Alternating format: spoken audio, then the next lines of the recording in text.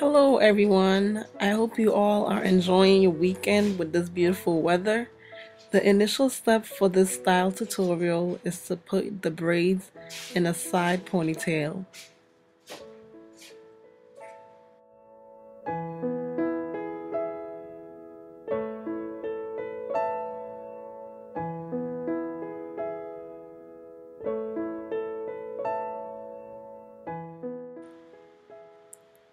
Because there are a lot of braids, it is preferable to use a large headband and double it up in order to prevent the band from breaking while tying the hair.